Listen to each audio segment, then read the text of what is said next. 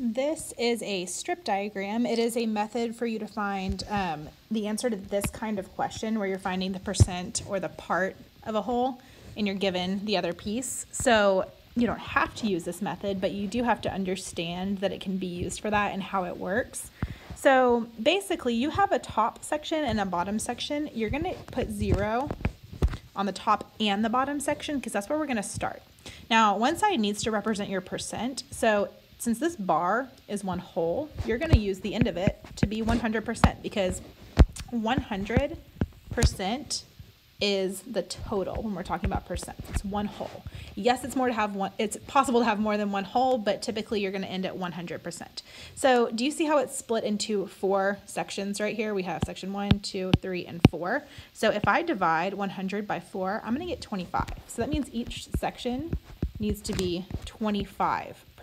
So I'm actually going to count by 25s. So if the first one was 25, this shows me 50%, which makes sense because this is halfway across my bar. And then this would have to be 75%. So now I've got my bar split up into 25, 50, 75, and 100%. All right. Now, of course, if I was somewhere in here, it would be in between 25 and 50%. It could be like 35 or 40%. But now let's talk about the question. It says 24 is what percent of 32? That of, remember of means whole. So we're trying to find the percent of 32. So 32 is my total. My bottom part of my bar is going to represent the number that we're trying to find. And again, like since there's 4 sections, I'm going to divide 32 by 4. 32 divided by 4 is 8. So my sections should be at a size of 8. So I'm going to count by 8s down here. Okay? So 8, 16, 24. Now I have to find where it matches up with 24, which is right here.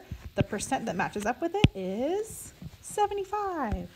So that's how I figured out that 24 is 75% of 32.